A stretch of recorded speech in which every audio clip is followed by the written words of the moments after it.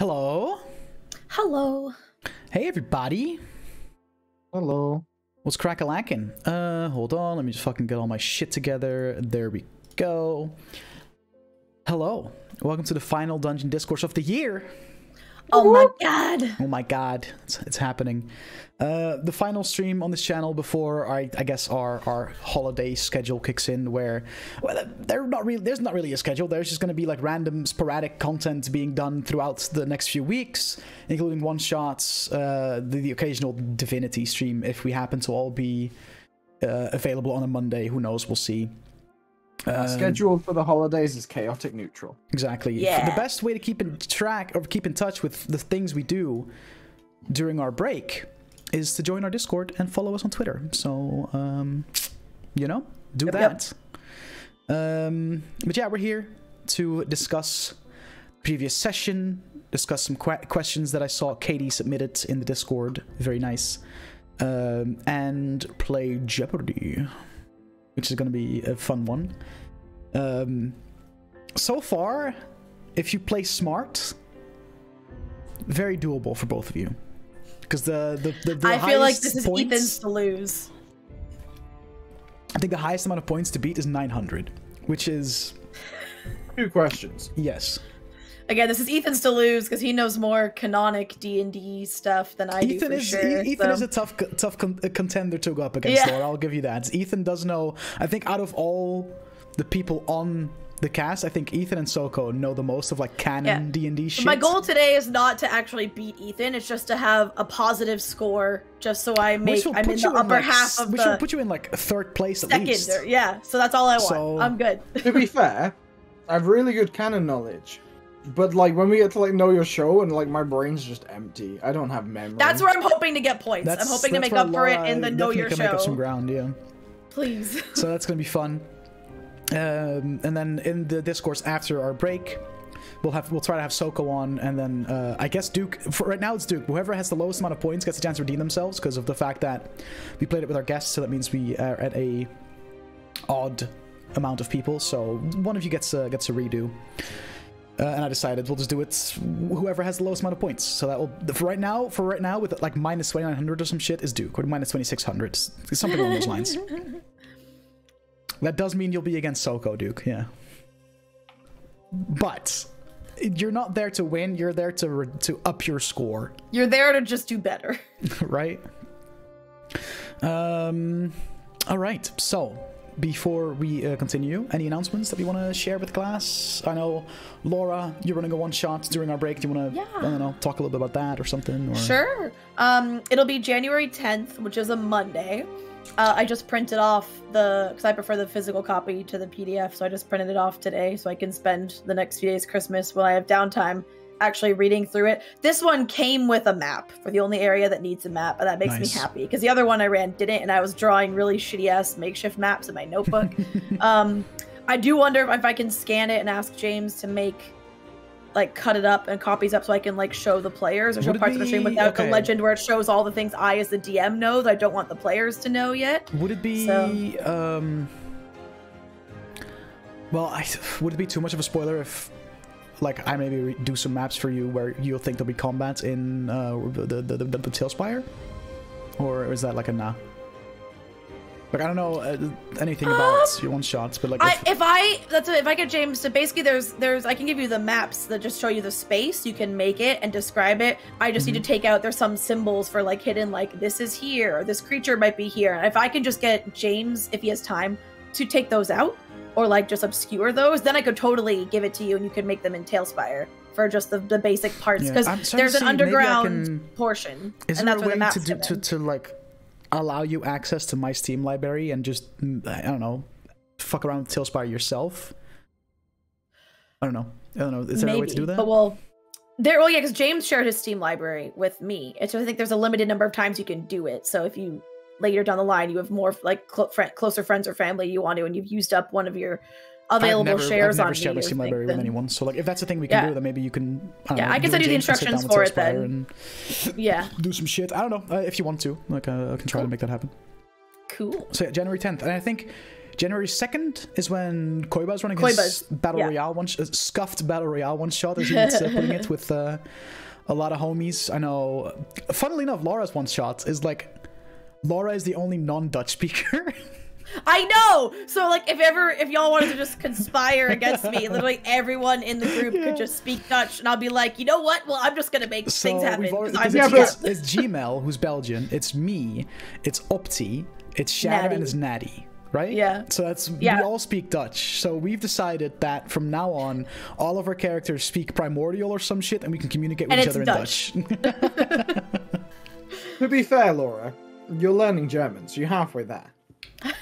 You say that, but there's it's definitely like when they were spitting Dutch in the Discord chat we made, I was getting very little of it with what German I have. So like people always say, oh, German and Dutch basically the same thing, until you start to learn one of the language, and you'll realize, oh no, they are very different. I can teach you sandwich and Netherlands. Oh good. That's all I need.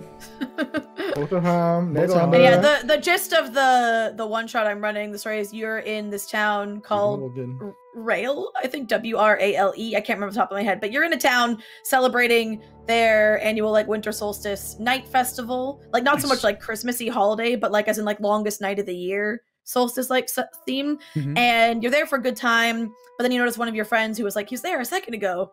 It just disappears, just goes missing, and you start asking around, and you realize your friend is not the only one, and you try and solve the disappearances on the night of the festival. It's the very brief TLDR. Fucking detective RP. Let's go. I'm here for it. I still need to make a character for that shit. I have no idea what I'm gonna. Yeah, it's only level 3, so it's not a super. Like, it's not as detailed. I still have to make a character for Koiba's one-shot as well. I have no idea. I'm debating. I wonder if I can reuse for Koiba's one-shot just because of time. Because Soko ran a Battle Royale one-shot ages ago, and I wonder if I want to reuse that character because Sassy did that character fucking dirty, and she should have survived way longer than she should have.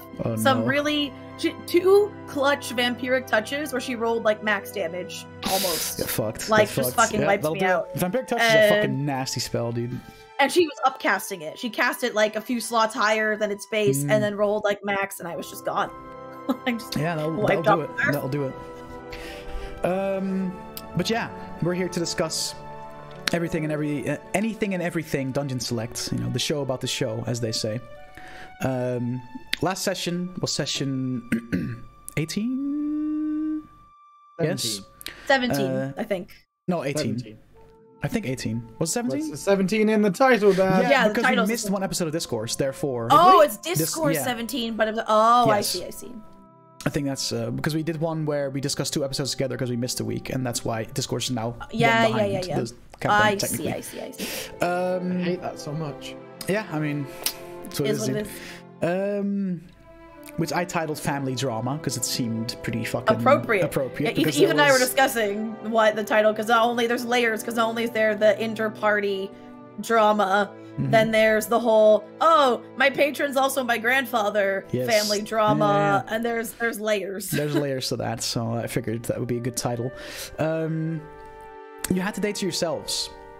You just, saved Streatham from the clutches of an evil cult that was worshipping a variety of draconic deities, just setting shit on fire, burning entire settlements down to please the dragons, led by a man who struck a deal with the Shadow Demon and conducted all kinds of experiments on Dragonborn to try and see if he could infuse himself with draconian powers. But you put a stop to that. Very good, very good. And you basically had to date to yourselves to kind of take your time to prepare and rest and kind of think of what you want to do next, and basically just had a day off, essentially. You had a session off to kind of fuck around and deal with some shit. Jax spent some time with his dragon egg, made some banging new gloves, didn't make new gloves, but infused his gloves with some draconic properties, I guess. Kess went on an adventure of self-discovery and realized that her pal Blue was not only her pal, but also related to her. There's this drama between Kess and Daigen. There's a bunch of different things that came up, and we're gonna unpack it all a little bit. But first, before we do that, what are your guys' overall thoughts on that session? And are you happy with the things you've done? And just just talk to me about your thoughts and opinions of that session in general.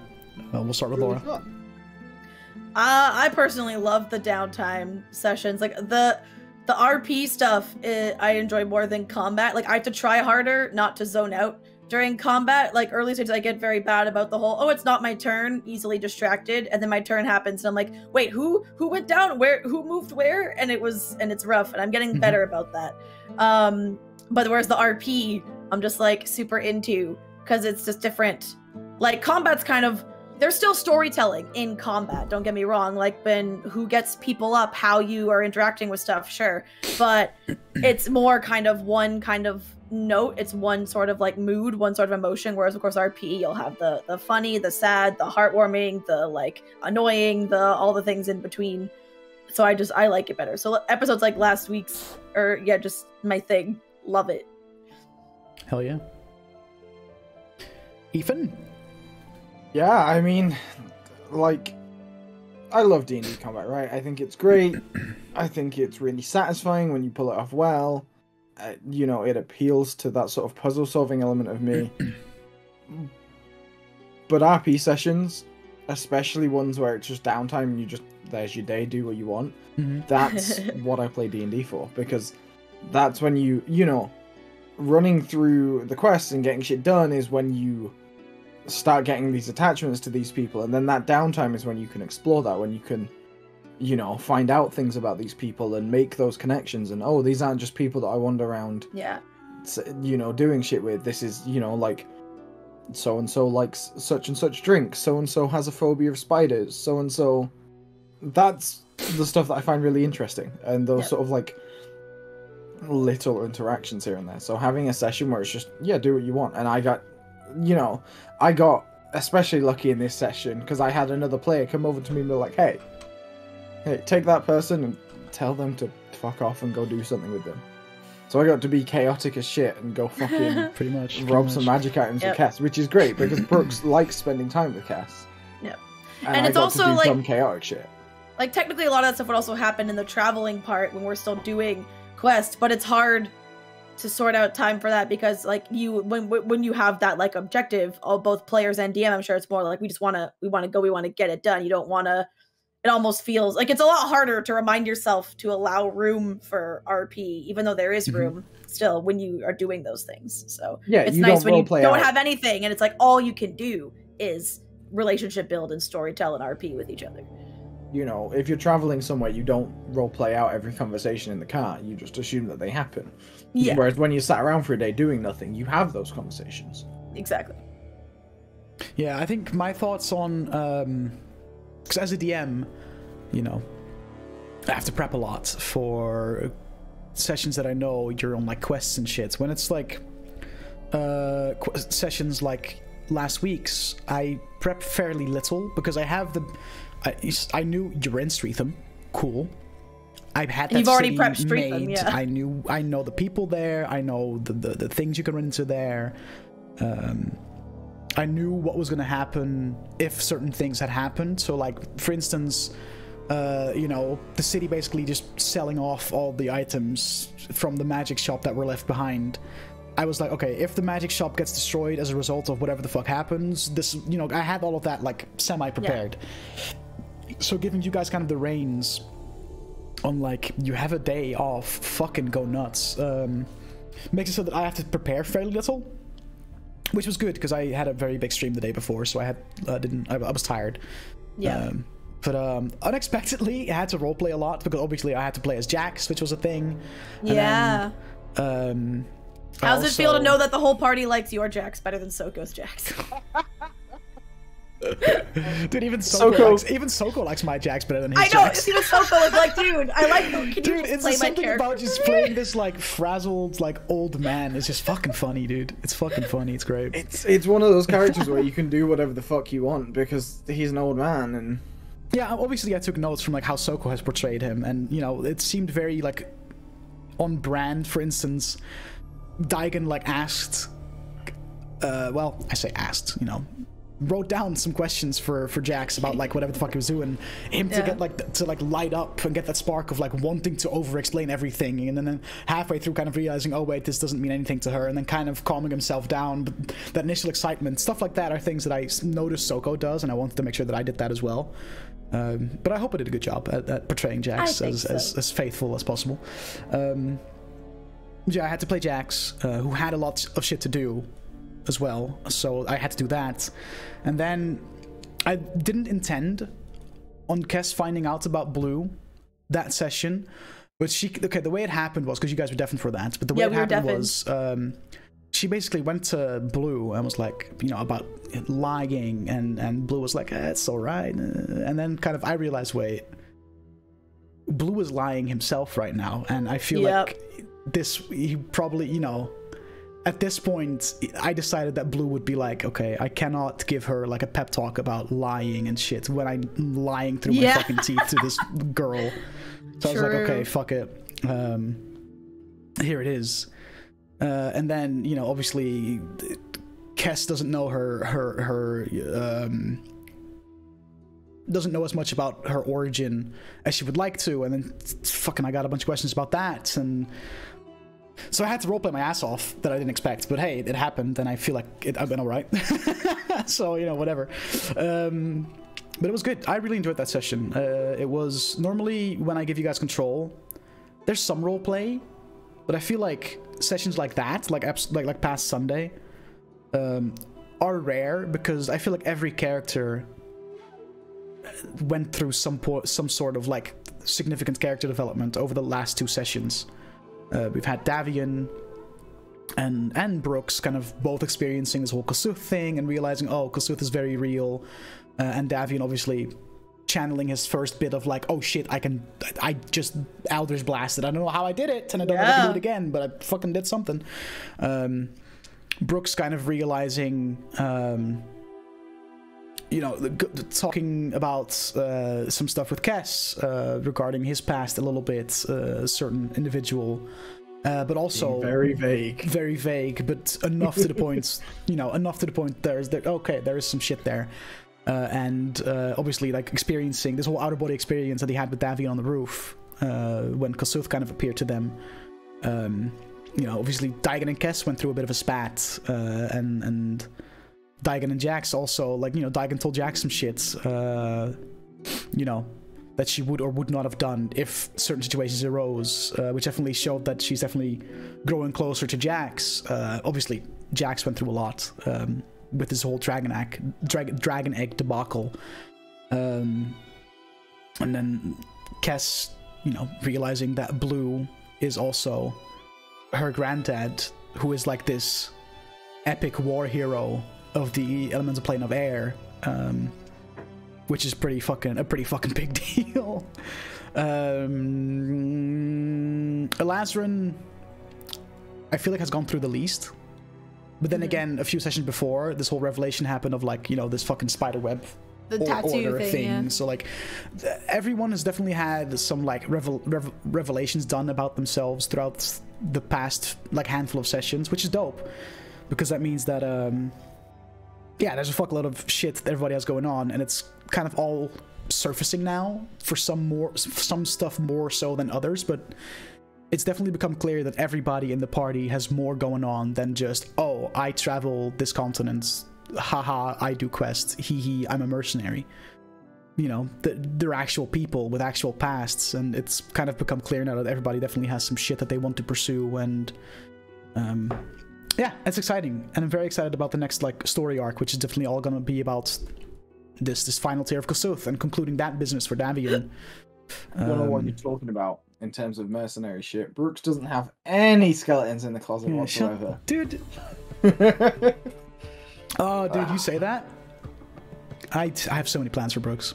Do you know the worst part? I have so many plans for Brooks. The worst part is that Brooks, as far as Brooks is concerned, he's on a different continent. None of that shit's ever gonna come back to bite him. Yeah. You know, that's never gonna be a problem. And I'm sat here like, I know Dutch. Dutch has pulled out all these little things that I wrote, and he's taken these words, and he's just sharpened them, and in the end, you're gonna get a letter. You're gonna get a letter one day from your ex about your dad or some shit. You know what I wanted to be? Dad. I banged your brother. No, Go fuck I wanted yourself. to be like. Did you ever watch the narrative telephone that Critical Role did? Some episodes, yeah. Okay, if you haven't watched this one, watch the one that the one who played Opal. Is her name Amy Carrero? I think her name. I think so. Yeah. Amy, watch the one she did. It was like a magical breakup letter to her ex and her character, and it was so funny. And I just picture that level of like the whole mood she had in that breakup message, which is like a magical video, like a one-way kind of video call she had someone do to ex. I feel like that's what Brooks is gonna get one day, and I would die. It would be so good. Fucking his ex is gonna learn how to astral project just so that she can like apparate in front of Brooks and the entire party. And just like and appear. Fuck. You fucked up. You did this. Don't worry, I have fucking plans. Absolutely. But for inspiration, Dutch, watch specifically that narrative. Also, watching Matt and Ashley have to just do what she did was great. Alrighty. We have some questions that we're just going to go through. For us? First one is for everyone. So both of you, and I guess me as well. Hi, hello. I'm also a person. Our thoughts and opinions on the current spat between Daigen and Kess. I'll start with Ethan. Sake. Right. I'm not going to talk about what happened in the post-DS call, because I have hunches based on Laura and Belle's reaction and the way they laughed at certain things. So I'm not going to go into that because I don't want to spoil it. So I'll go into blood. Well, you say spoil it. The part that was deafened for you. Yeah, chat knows. But then again, there are some cast members in chat, right? So yeah, I guess. And on top of that, you know what? Like, I might be wrong. You guys might be playing the 300 IQ like layers on layers. You're fucking with me out of character to fuck with me in character. True, you don't know. But like I'll go. Like I think it's great IP, and I think it's really nice because it's given Daigen this reason to separate out from Kess a little. Yeah. Which don't get me wrong. I'm not happy that they're pissed off with each other. But I'm happy that there's that separation because it's really nice to see Daigen be able to have more of a roleplay experience with everyone else. You know? And Brooks, like... Brooks was in a really weird position over it. Because he was in two minds. He was like, do I let this play out, knowing that Kess is going to be stupid? Because it means that I get more of a chance to make these people... my friends. And I think about that is, sorry for like interjecting, but like the thing about that is, it's not necessarily that Kess is stupid, but it's just she like just has no like social awareness. She has no idea that she's being stupid. You know what I mean? Like it's not necessarily her being dumb or stupid. It's just her not being used to this level of like socializing and how these relationships work, because she's never had to deal with them that way. She came from a very like transactional community where it's like, okay, this guy was nice to me, so I have to be nice back. That's how that works. Oh, this guy gave me a secret, I'll tell him a secret about me. It's all very transactional to the point to now where it's like, you know, you're with actual people. It's just a completely different way of communicating. Yeah, much like. Go ahead, Ethan. It's not that I know out of character that Kess isn't stupid. Brooks thinks she's a fucking moron. Oh, absolutely fair. Like Brooks is like, she's book smart. Don't let her ever talk to anyone. Yep. The thing about the whole thing too, though, is like the part where they weren't deafened, and like Kess in her apology did try and say that it's like I have no social awareness because of it, but the way she didn't say that, she didn't take ownership of, because that's kind of like the apology would have gone even better if she just said like, I am bad at this, like I am terrible, this is a skill I don't possess, and without trying to justify it. Because like we've traveled together for over a year and a half, Daigen knows this. It's not like I'm completely all of a sudden realizing that Kess has no social awareness. That would have been made clear before now. I know that. And it's also why it's like, I get that and I can accept that part, but I don't like that she's trying to find excuses for it. And I think now it's like we've been together long enough. I think it's time you need to step away from that and just to accept that it's just a part about you, a part that you can learn and a part that will grow over time, but accept that it's because of you and not because of anything else. Because the reason she gave, like, oh, I never had real relationships, like, hey, neither did I. Oh, I never had anyone, like, show me kindness without something being behind it. Hi, I never had anyone show me kindness, period. So, and yet I still understand, like, some basic rules of trust and stuff like that, right? So both Laura and Daigen were like, that's where the apology basically fell flat. So it's still like I accepted parts of it, but I kind of wanted, Daigen was hoping for Kess to kind of skip that part. Just like say, I'm really bad at the social, I'm working on it, I'm really sorry. That would have been fine. Something my mother taught me when I was a wee lad was, if your apology ends with a but, don't bother apologizing. Exactly. Yeah. Exactly. It's like if Kess had turned around and been like, I'm sorry that you're upset. No, I'm sorry for what I did. I'm sorry you're, you know, it's, which, again, like, is Kess really used to apologizing to people? You know? Probably not. Yeah. And also, like, all the stuff that Daigen said that was all still kind of, like, pretty savage, like, a bit, some hits below the belt, but it's because they were true. Like, the whole, well, if you never trusted anyone, like, you think if I'm sorry, you don't have friends. And I don't mean that as in, like, you don't have friends, and I'm not, it's like, no, I just mean the truth is you need to learn this because that's part of what is in the definition of friendship. Like, that's part of the deal and things like that. And it's all in the long term just to help, because I know that Kess needs to learn these things because she doesn't know them, and that's fine. And this is Daigen's the whole, like, love with a velvet boxing glove, just like savage, but I do it for good reasons and it'll help you in the long run kind of thing. Yeah, it's, if I don't give you this, like, wake up now, it's gonna be worse down the road, so I'm gonna be a bit mean. And clearly trying to, like, sugarcoat things or talk through innuendo and hope she'll pick up, but it's like, no, clearly the point is, she's like, I don't get any of the social cues, so it's like, okay, I'll just spell them out for you.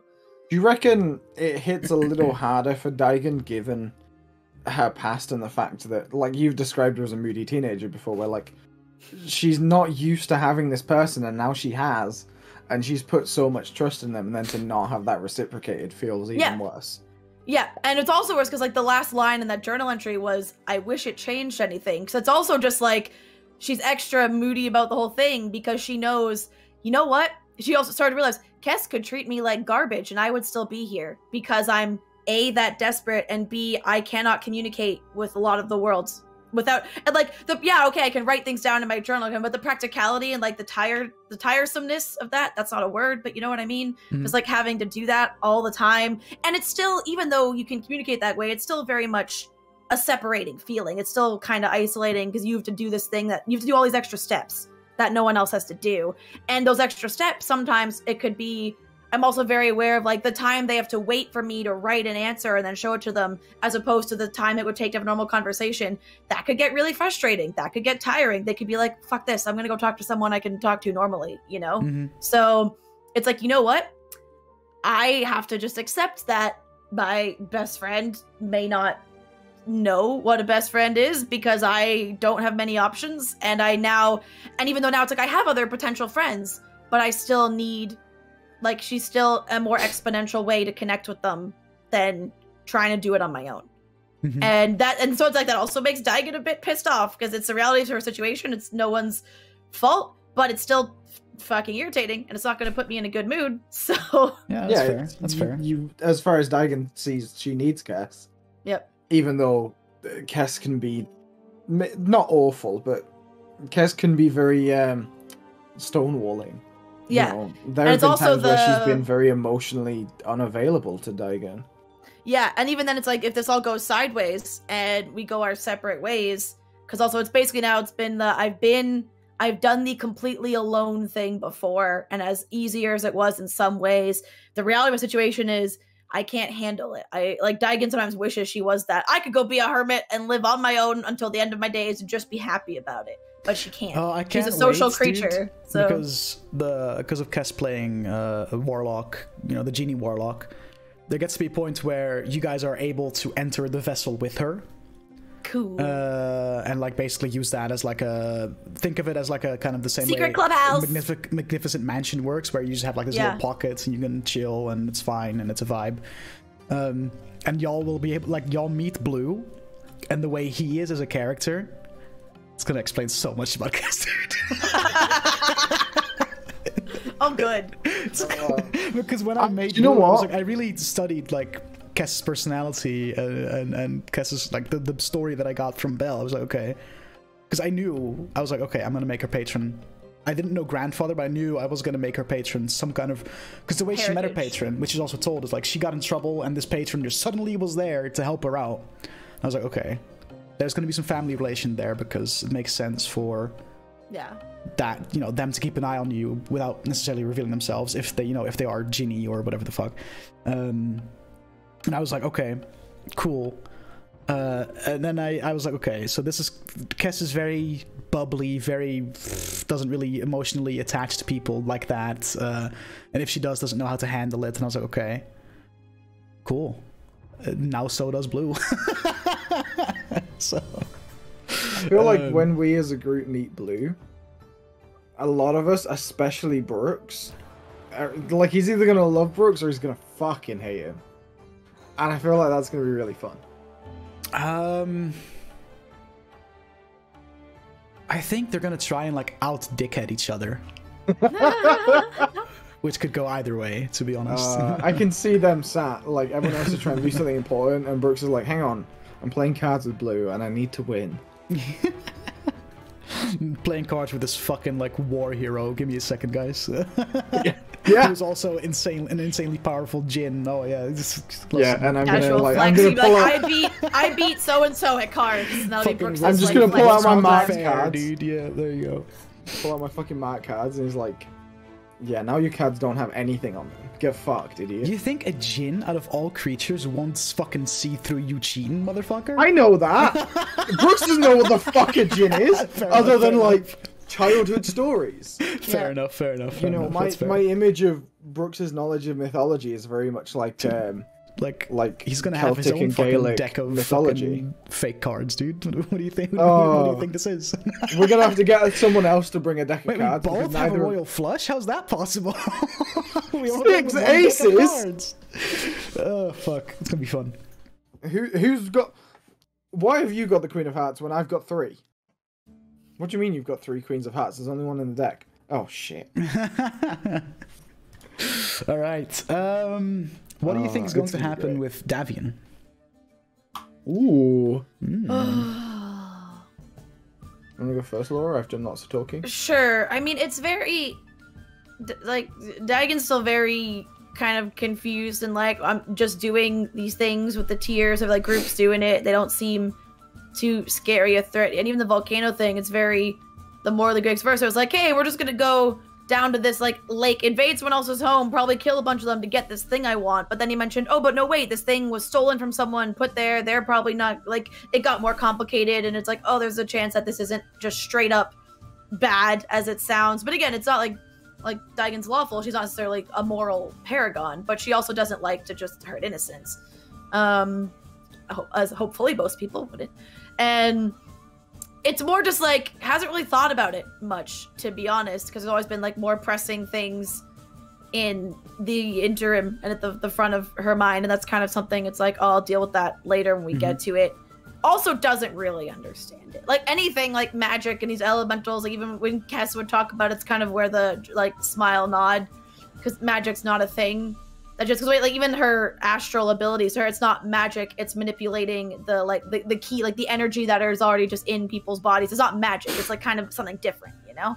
Yeah, so well, it isn't at the same time, you know what I mean? Like I know. It's I mean, the way she that, sees like, it, it's not magic. Area. Yeah, it's like an extension of your body. So I don't know. She hasn't put much thought into it. And as for out of character, again, I just feel like it's just a really great opportunity to do some multi-classing, and it's just like gonna get the tiers, probably like do something cool with them. It'll be a cool magic item and a power-up that he gets to keep. I wonder if there's a certain organization that might get involved if all the tiers are assembled. I don't know if that would put it on their radar and if they would deem it too dangerous. and they decide it needed to be removed, and then that could be a problem. But I don't know. I wonder what organization she's talking about. Well, obviously, it's no secret that from the beginning, Duke was like, "Okay, I have this character idea, but I want it to be multi-class." So this is just this is how you're making it because he wanted to multi-class early on in the campaign, and this is just me presenting him with the opportunity to do that in a way that makes sense, roleplay wise, pretty much. So yeah, Ethan. I mean, I think in terms of what's going to happen to Davian, it's, it's simple. We go there, we get the job done, we get the thing, he becomes a warlock. A ranger lock. Ranger lock. Mechanically.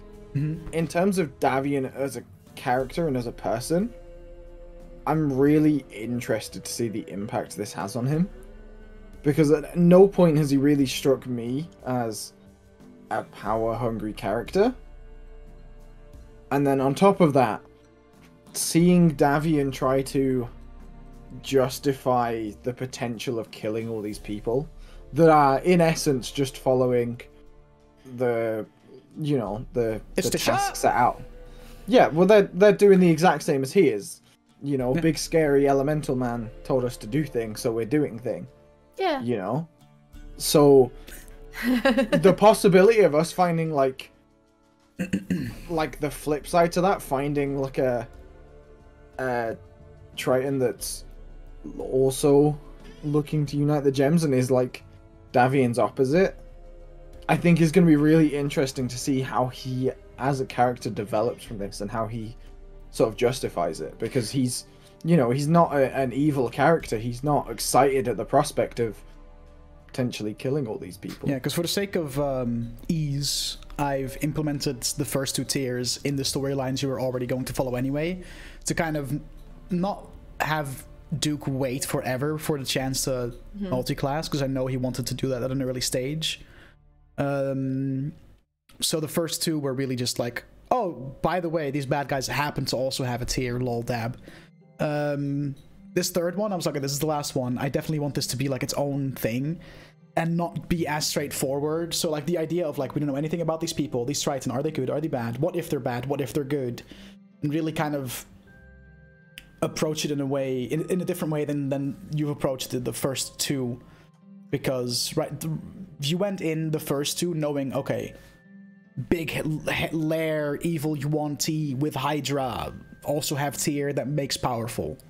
Kill, take tier, good, sorted. Second tier, oh, big lair, evil cult, setting shit on fire, bad, kill, take tier, good, sick, that's 2.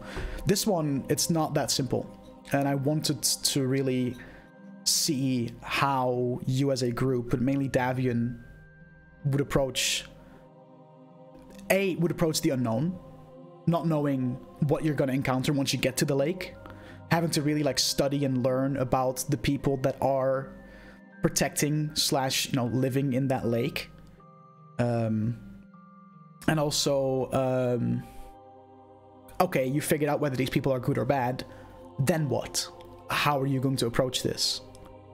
And I think it's going to be really interesting, and possibly a pretty lengthy process as well, depending on the stuff you do. But I'm looking forward to it. It's going to be fun. It's going to be a fun arc, storyline, whatever you want to call it. It's going to be dope. Beep boop beep boop. Oh, this is a good one. How do you feel Sai / Vincent has affected the party? Ooh.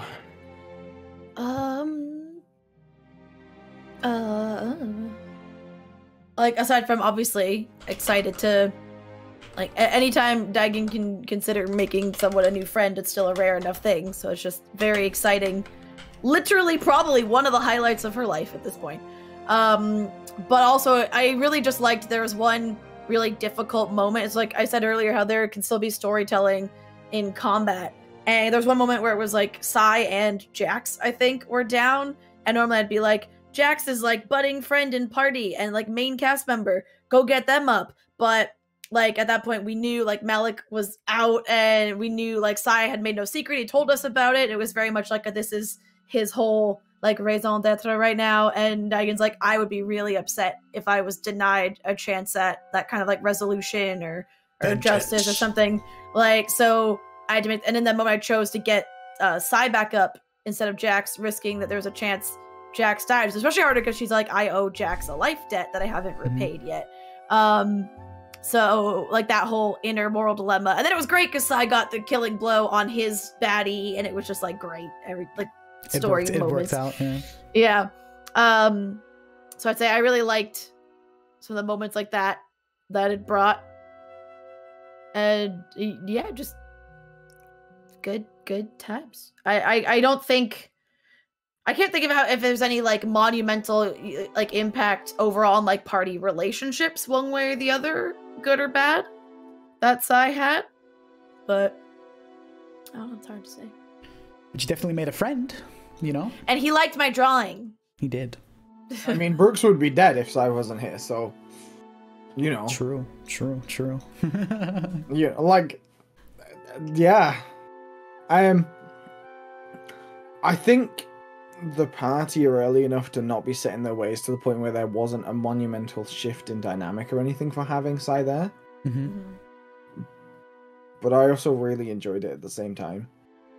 You know, it's always nice to have a guest on. It's always nice to have a guest, especially someone that you know and like. And then Sai as a character was just really fun because, like, to Brooks's mind, we're all, you know, we've all got goals, but we're sort of just meandering our way to them. And then someone turns up that's like really driven. They're like, look, I've been hunting this thing for like my entire life. And I think for a lot of the party that gives some level of perspective to what they're doing. Yeah, you know, I can the see concept that like people are setting out like for their entire lives to do shit, and we're just here like, yeah, let's get fucking wasted living one and day go. at a time. Yeah, like we really are. We have no long-term plans. You know, we're as a group, we're not even sure if we're gonna stay together. You know, we all like each other, but nobody wants to commit to anything. You know, you've got a group of what is essentially 6 chaotic idiots with commitment issues. Yeah. yeah, it's fair.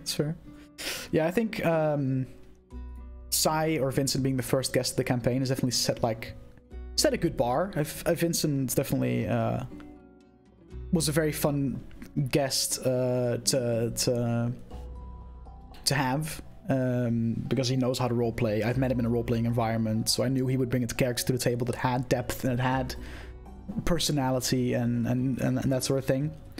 And I don't know, I just really enjoyed having him there, and we're definitely gonna see him again. Like, we're definitely, like, this Malik business is not done yet, and yeah, who better to call than the group that helped him face Malik the first time when it's time for round 2, you know?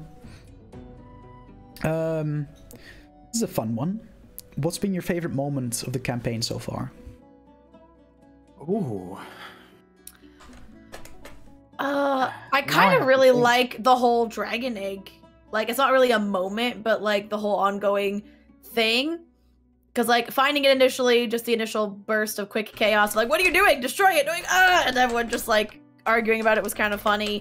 And then the actions since then, because it's going to bring out some great RP, of course, with like Blue and Kess and the whole dragon egg in the bring the dragon to the elemental was a very smart move, not at all, you know, upsetting. Yeah, that wasn't. And then the whole Jax making something out of it, and the conversations that Dagon and Jax could then have because of that. I really like that. I mean, like, for a specific, I guess, moment, last episode of there's the arguing and the petty like sisters fighting bullshit that me and Kess are doing. It only was fun to play, but then watching the party just be like, oh my god, and being like the irritated siblings or mom and dad being like, do I have to separate especially you? Davian just being like, I'm not Davian doing is this. I'm so not bad. doing this. Like, it's so good. I can't be fucked with this. This was so fucking good, dude. So I think that's probably, yeah, I'd say my favorite like specific like moment is Davian's reaction to the fight, specifically just me giving Kess the nastiest milky tea ever. Too. Also, the gesture too was even like we got into a fight, we fist fight. It's like, I just gave you tea with more milk than tea, and that was enough to just like Davian just went off. Yeah, but you have to remember that Davian's played by Duke, and Duke's British. And you know, that's a cardinal sin over here. I love Brooks trying to be like, maybe that's just how Kess likes her tea. And I specifically pointed out, I know she likes it black. This is so it's extra insult. Not just that I made it bad for anyone. I made it specifically bad for her. Oh yeah, Brooks was at that point just trying to like, please don't fight, Laura. Yeah. Yeah. I think my favorite moment of the campaign so far was the end of watch that Brooks did with Kess after all of the shit with the journal had come out. And he's just sat there and he's like, look. Like, really candid and open for Brooks, which is very rare. Where he just has this moment of like, look, I get it. And I'm not upset with you anymore. I'm just disappointed. Not even disappointed, but like, you've burnt that trust that started there. Like, so you got to take, now it's going to take more time to build back up again. Yeah, like starting from scratch. It was, for a character that I've played as very chaotic and very casual and very, you know, I can't think of the right word to put it, but very not serious, right? Yeah. Even though he's not constantly playing jokes all the time, he just doesn't take things seriously. He's flippant. He's very like nonchalant and flippant about He's nonchalant things, about everything. Really... So for him to sit and have a serious moment with the character, like, it felt really like I messaged Belle after and I was like, what the fuck? Like, that was such a good... What did you do? Yeah, like, it was really fun to play through that, especially because I'm really like trying to hold off on spilling too many secrets because I really feel like Brooks isn't the person, but like I also want everyone to know. So I'm just like dropping these little hints here and there, like, oh, I'll slip in a little bit in this journal entry. I'll, you know, someone will ask a question. I'll like with the ring where he like shows it off and he's like, yeah, I'm done talking about this now. I think I've said too much. And it's just like those little moments where like you get to drop in a story that, you know, you've started making and you know everyone is going to be excited about, and the same you're excited about everyone else is fun. I think my favorite moment of the campaign so far, there's a lot. It's hard. Tricky. Yeah. Like already, it's been a really good start. Fuck, yeah, I don't know. There's been a lot of good shit. I think right now, what I'm enjoying the most is the fact that Eladrin's, like, Illuminati backstory came up, and I just get to weave in random NPCs that have this tattoo and just watch the paranoia Watch the unfold. panic. Like, I think that is, right now, my favorite, my favorite, like, ongoing thing. I also really enjoyed, I really liked, and it's a fresh one, but I really liked this like whole Kossuth thing that happened on the roof of the tavern, because it kind of cemented that Davian isn't crazy, Kossuth is real, and he now has a witness, but also kind of made it so that someone else besides Duke could experience Kossuth as a character and kind of realize like, oh, this is very real. And I think it sets up a really nice like story arc that we're going to go into with this final tier and what the fuck's going to happen after. But also, I don't know. I think that was a really good moment because it also, I feel like kind of, because Brooks and Davian before that didn't really interact like that. Kind of brought that a little, give that a little more. Brooks has really tried with Davian.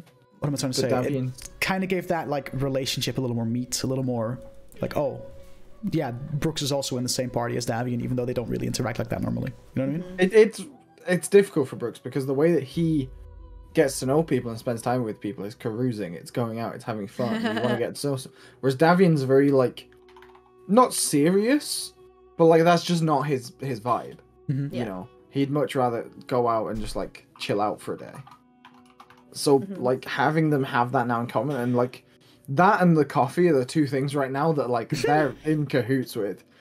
But Brooks has gone from this guy's just here to like, yeah, this guy's alright, to oh shit. Is that what it's like for everyone in terms of like, is that what it's like for Kess? Is that what it's like for Lazarin? Like Brooks doesn't not believe in these things. But he doesn't have any experience with it, so like he's no idea. You know, in the same of like the gods exist, sure. I don't expect him to like sit and have a conversation. It really went from you playing this like super religious ASMR to a fucking atheist.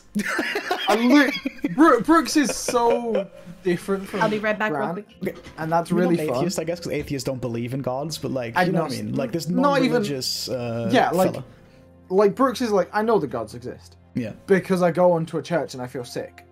But at the same time, they've never done anything for me. Why the fuck should I care?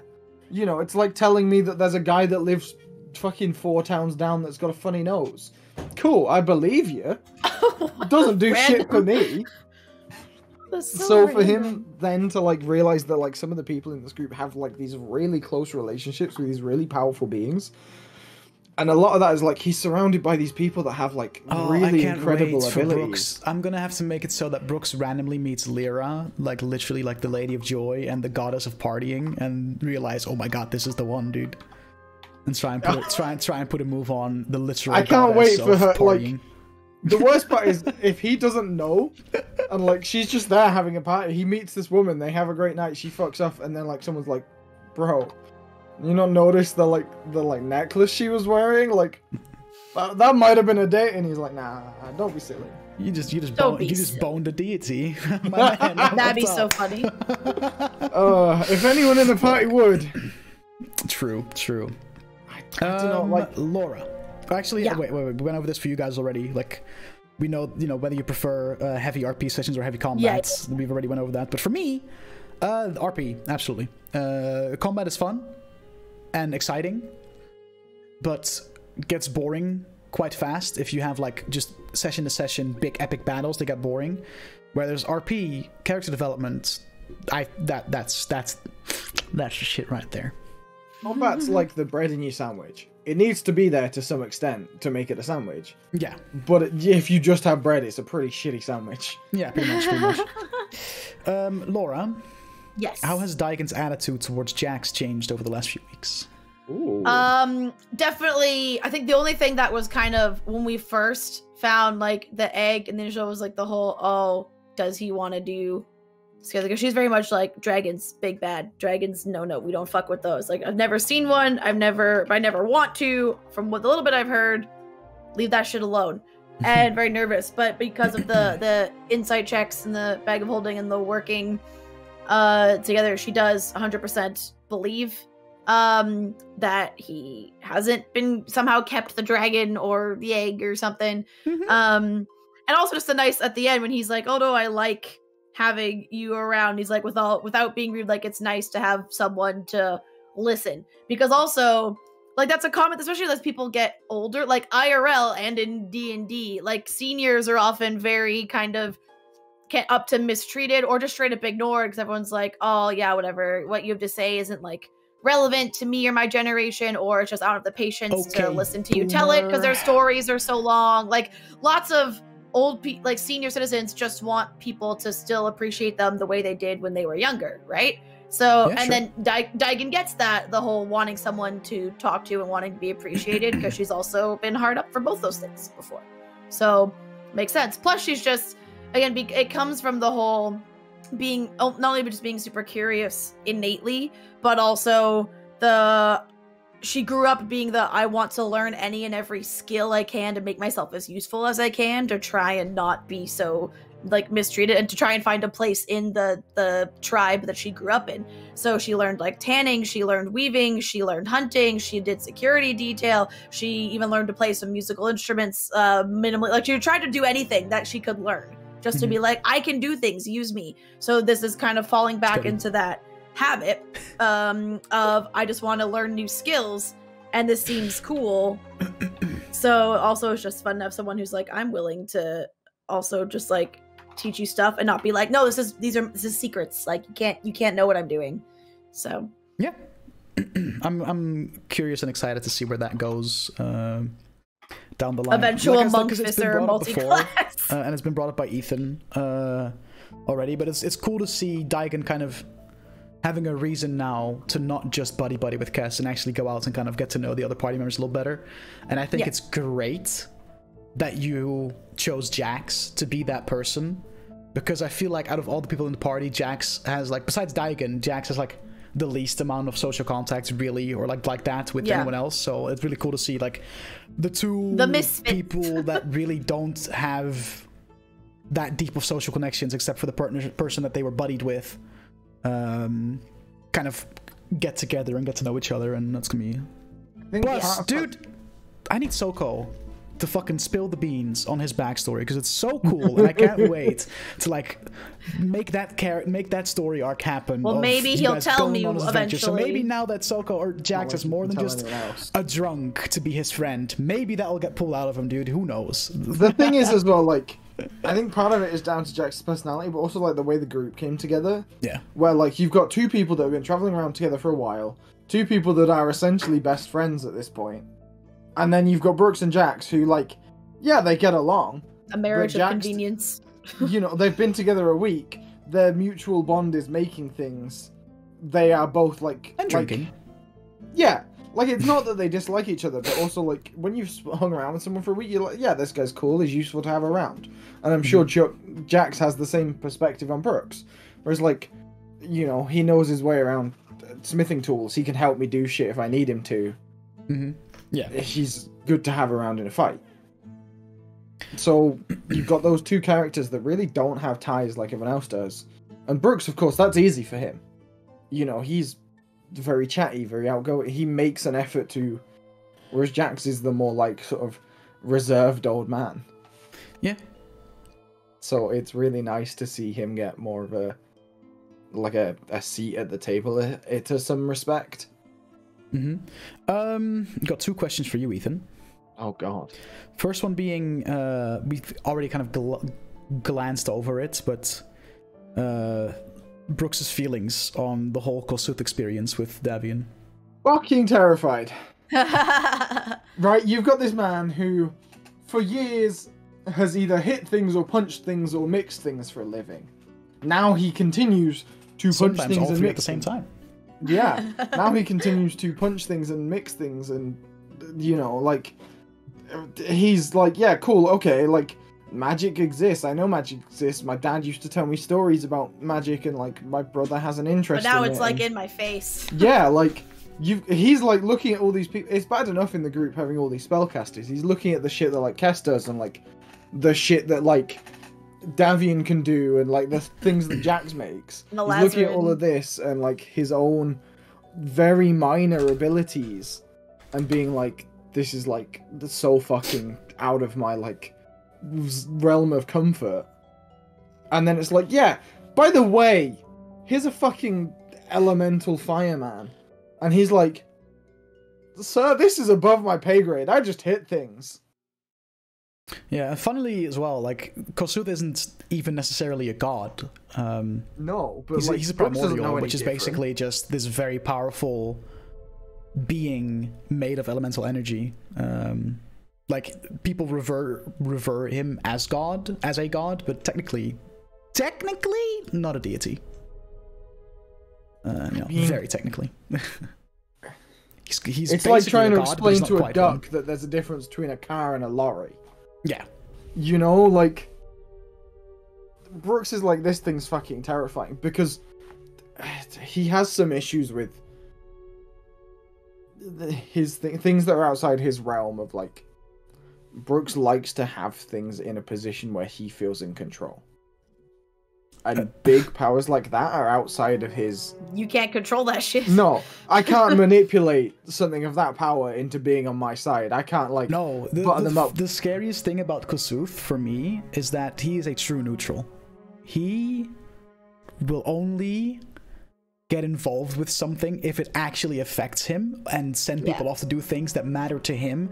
He couldn't give a toss otherwise. And that makes it a very hard character to roleplay. Because he needs to always have a goal in mind. Because, like, okay, why would he need Davian? Like, this is not just... He's not giving this to Davian because Davian is a good dude. He wants something off of Davian. And how... You know what I mean? Like, there's definitely... which is... scary for me because I need to roleplay that well. Is this a proposal to Davian? Because Kossuth is in it for himself and himself alone. He wants something happen. He wants something to be done for him. He doesn't care who does it. That's why he set up this like competition almost. Oh, whoever brings me the tears first. Just to see whoever is worthy of doing this thing for him, or whoever his like his idea is, whoever is capable enough to bring me these 3 tears and not die in the process will be capable enough to do the thing that needs to be done. And that's really the only, like, he doesn't care who does it. Like, sure, he's buddying up with Davian, but if Davian dies tomorrow or someone else brings him the tears, he doesn't give a toss. You know what I mean? He just wants those tears, and that's it.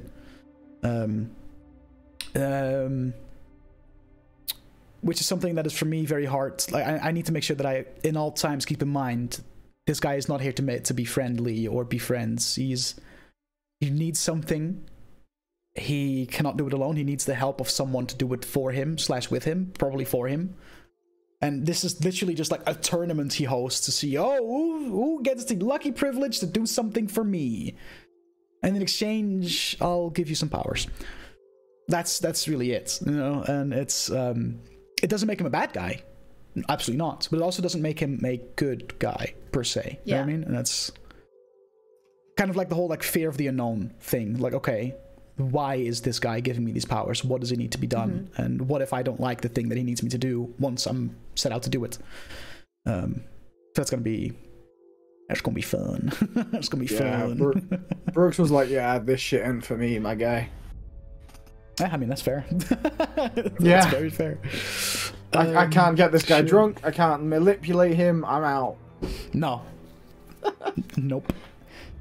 Is Brooks going to be primarily monk or barbarian, and why? I'm not set on anything. You know, early levels. Gonna let the RP decide. A little bit. I know that I had much more freedom with Bran. With this, I had at least like the first 4 or 5 levels mapped out. What are you right now? At level 4, did you go 3 and 1 or 2 and 2? I'm monk 3, barb 1. So what's your subclass for monk that you picked? Drunken Master. Right. Never mind. Done. Fuck yeah. Which, like, I had early levels. I have something in mind. Such a good fucking fit, bro. Because realistically, I rolled really well on stats, but as a multi-class, it's really suboptimal. Like, there's something. Yes and no. Like, it's considered really bad, and like I looked at it first, I was like, this is awful. And then the more I started to play with it, the more I was like, actually, if I'm really careful with it, I can make this really good.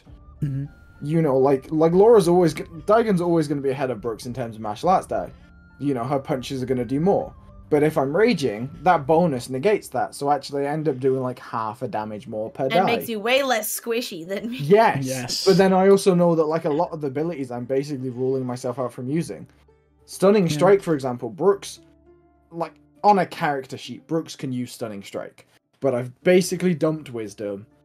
I mean, my key save is only 1 better than yours, and even though I've been trying to make it, like, mine's a 12 and yours is an 11 right now. But it's also like, a sense it's not of, like, that different. I haven't even decided if I want Brooks to use it, because I don't know if it fits thematically, and I think ruling myself out of a class like, the thing with Stunning Strike is, like, you can make it... Yeah, you can flavor it whatever you want. You can flavor it however you want. So, like, if you just know... Your Stunning Strike could be, you know, the classic bar fight, shatter a glass bottle over someone's head, he goes night-night, right? Like, you know what I mean? Like, it's definitely doable. Yeah. Early levels, I had a plan out in mind because I had to. Because there were certain things where, like, I had to take Barbarian first in order to get the unarmored defense first. Because you can't gain an armored defense twice. Yeah.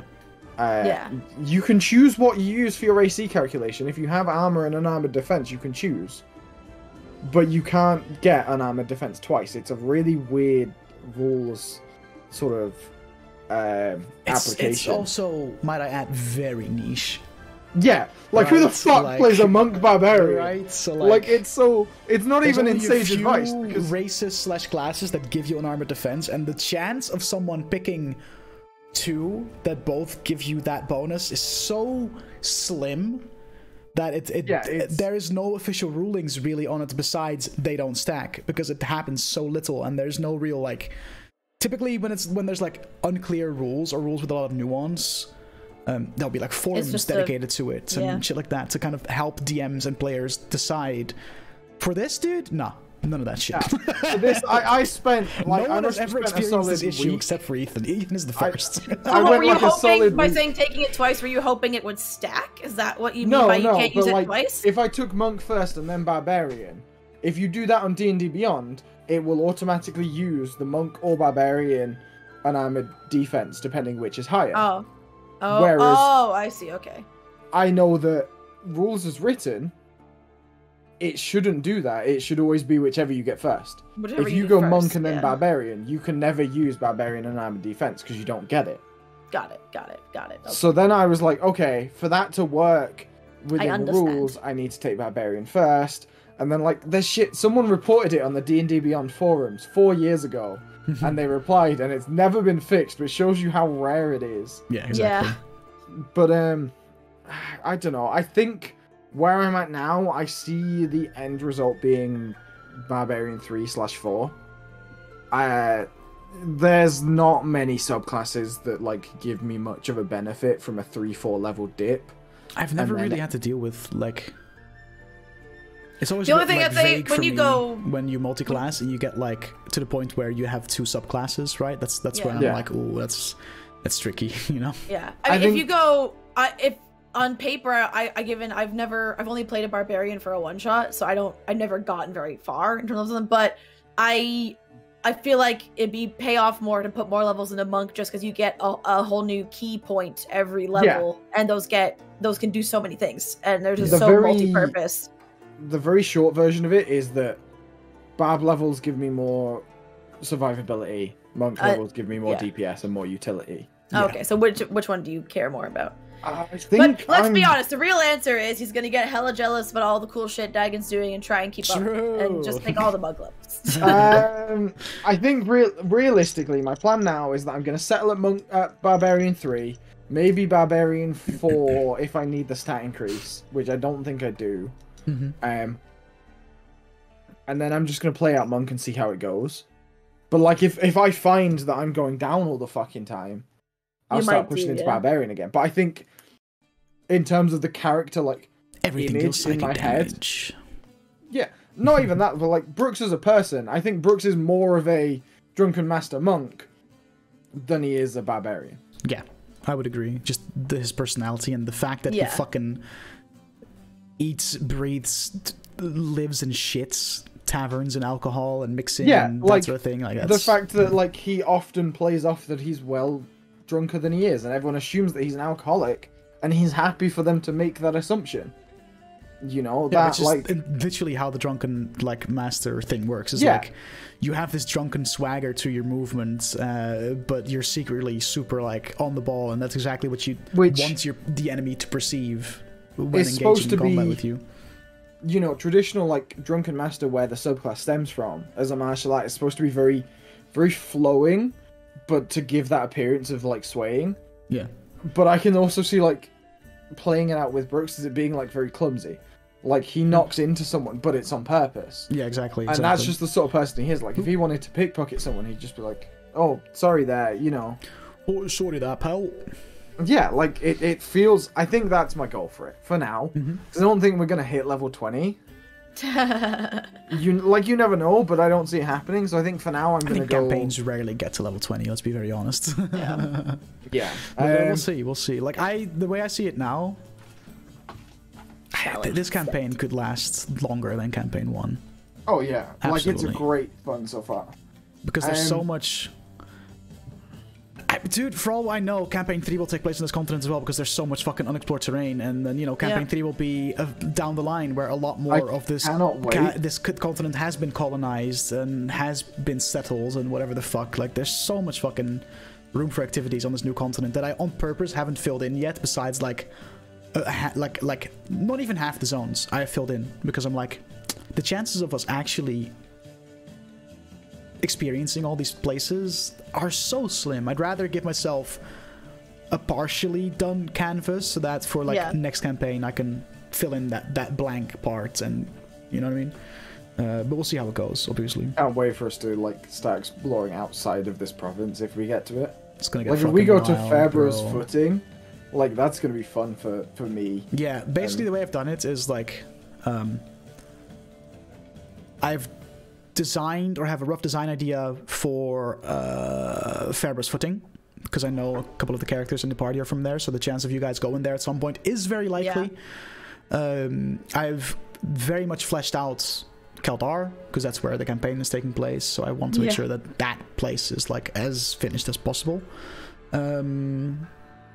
The zones in between Kaldar and Faber's footing I have a rough idea for, and kind of put in, like, not finished by a long shot, but like I know enough of for it to, like, you know, there is some information out there on those zones, purely because I know at some point it's going to be a trek from A to B, so I was like, okay, I want the path there. Other than that, I have like a rough idea for 2 zones, and that's about it. The rest is just all like, fuck it, I don't even know, pretty much. It's gonna be good. It's gonna be wild, because y'all are, if you reach outside of Kaldar, y'all are getting into some actual like wilderness shit, unexplored terrain. Nobody's really been, nobody is settled. I mean, it's gonna be, I feel like gonna be good shit. Bring your fucking jungle remedy, because you're gonna fucking need it. Oh yeah. I mean, honestly, like I can see Brooks pushing to take shit. Like, I just want to get high enough could. monk level where I no, can't get poisoned before we do that, or diseased. You could absolutely travel by ship. Yeah. Like we travel by ship to Faber's footing, like do a little story without arc spoiling where y'all too get much. fucking kidnapped by pirates, dude. Let's go. Yeah, without spoiling too much, like the stuff that you know about Brooks and that place in particular, I feel like that specific thing, dude, he could get in so much trouble. If y'all, there. dude, Jax, bro. Yeah. Pirates, yeah, if we get to pirates, Jax. If y'all travel by sea, you know damn well I'm gonna fucking pull some Jack shit out of my fucking hat. Hell yeah. Well, I can't wait for it to be like Jack's refusing to get on a boat because he's like, if I get in the water, they're gonna arrest me, man. I can't. I'm on a no-fly list. That's true. That is also it's like, definitely a thing. It's like the opposite of the whole, like, Ford couldn't go on the water because of his ex-warlock patron, but it's like, nah, you can't go on the water because of just regular human shit. They'll find you. Yeah, pretty much. Yeah. The disguise police say nah. Duke, with the question whether you guys prefer RP, how do you feel about RP heavy sessions compared to dungeon delving and combat? Kind of already went over that, right? Yeah. We like combat, we love RP. We love both of our children, but We love RP both is the of our favorite. children. Where does dungeon delving fit into that tier list, though? I'm really torn with dungeon delving because I feel like, to me, dungeon delving's so intrinsically linked with combat.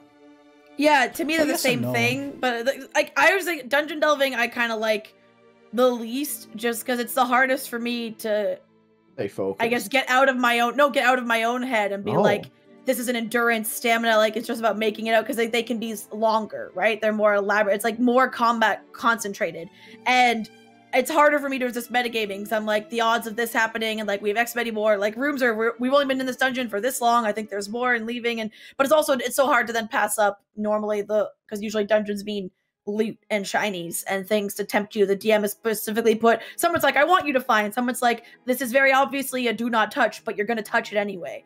And so I like them the least, probably, of the three things. Dungeon delving, combat, and RP. It's RP 1, combat 2, dungeon delving at the bottom. Alright. Dungeon delving needs puzzles, Laura. True.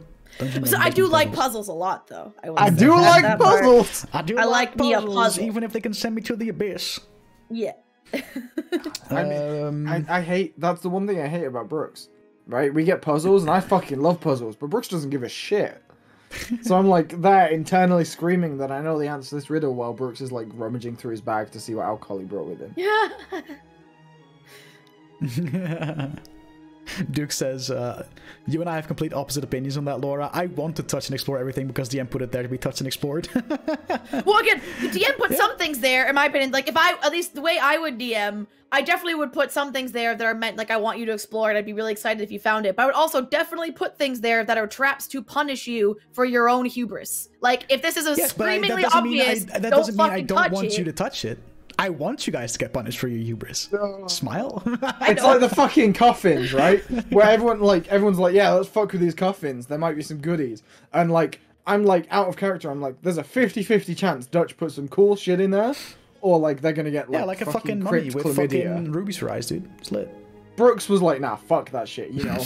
Being raised in like a fairly superstitious household, like Brooks's family, there's the sort of like you have like horseshoes hung up above the door. You know, there's a lot of like Gaelic and Celtic folklore inspiration. So Brooks is like, nah, fuck that shit. I'm not touch. You don't touch a coffin. You don't disturb the dead. Nope. All right. The final question before we get into the Jeopardy section of the night. For Laura, is Daigen cold and stoic as her silence portrays, or are these unfair assumptions made based on the fact that she simply can't speak? Ooh. The answer is yes. To both. Yes. Because it's like over time, she definitely has become and is in many ways the whole stoic silent beacon, just because not many people to talk to, and it's like the kind of, you treat someone like something long enough they become that thing, right? And to part, but at her core and like what came out, it's like what she remembered about herself as she traveled with Kess and got like reminded with people is she is I say the side of her personality that the most of the party don't know, but Kess does, is the playful and like jokester. She thinks she has a great sense of humor. She thinks she's hilarious. Problem is, most people can't understand my jokes because they can't talk to me. Like, the amount of times that people would say something and Daigen has like a one-liner ready to go, but it's like, but no one's gonna know. Because I'll wave my hands and it'll go over everyone's head. That's really and stuff sad. like that. Yeah, That is really like sad. and also it's also hard too, because even then, as a player, I'll try and say it even just to Kess. It's like Daigen signs, blah blah blah.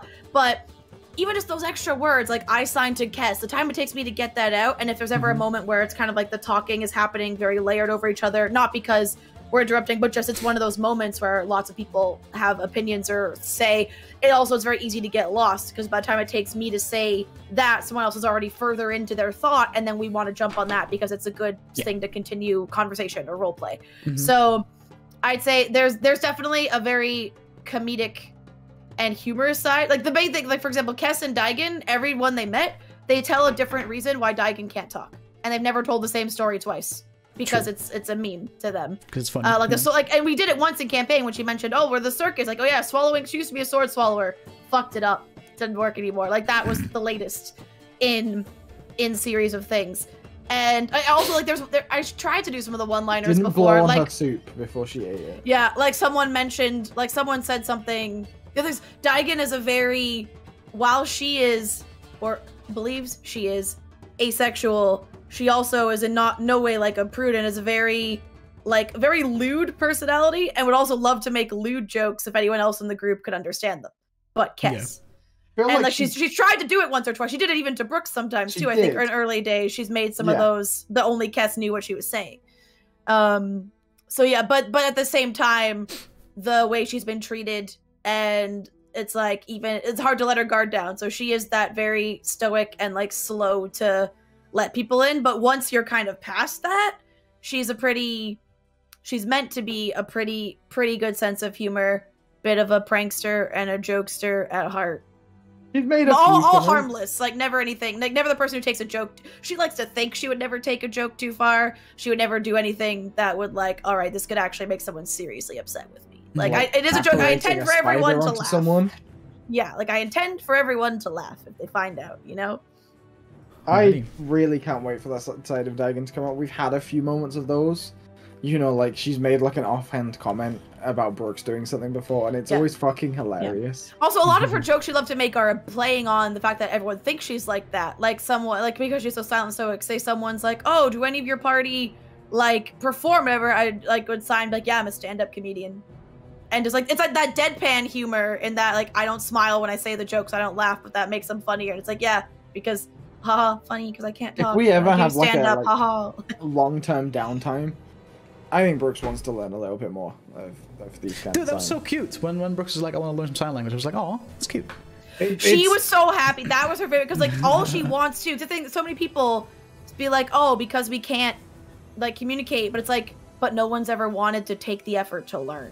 Like, no, and that means a lot, because especially even in real life, there's people who it's like they start losing their hearing, or people who are born with partially deaf or full deaf, and the amount of people who would rather they do the work, like you learn to read lips and you learn to whatever, rather than like I learn the way you communicate. And that's such a huge gesture of both respect and like inclusion. Like I want you to be in my life for a while, so I'm going to make the effort to learn to communicate the way you do. That's a very big deal. So anyway, and the one time Jax ever hurt her feelings was when she did try and say it at one time in the bar. She was like, I could teach you a little bit of sign language. He's like, nah, I like it better this way. And he's like, nah, you can just keep writing in your book and I just get to talk to you. And she was like, okay. Yeah, I mean, Brooks has made a few attempts to make sure that Dagon feels included. He's gone out of his way to learn what drink she likes. He bought a fucking Stormy Sky because it had ginger beer in it, and I forgot that. But, you know, like, the fucking dancing thing. Because I don't want to give away too much. Then don't. Brooks likes Dagon. But Brooks is also that person where, like, he wants everyone on his good side. He wants everyone to think good of him because it benefits him. Yeah. Okie dokie. I think it's time.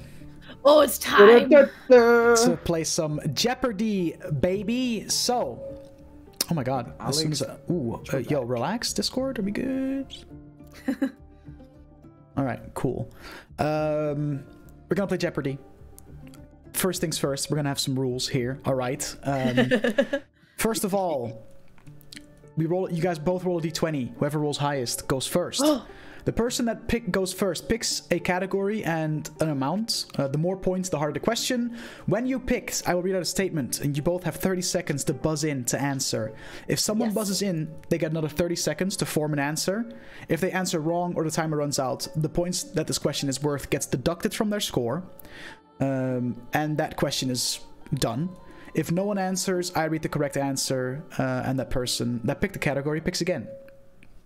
So basically, you pick a question, get it correct, you get points, you pick next question, get it wrong, get points deducted, opponent picks question, you pick question, no one answers, you pick question again.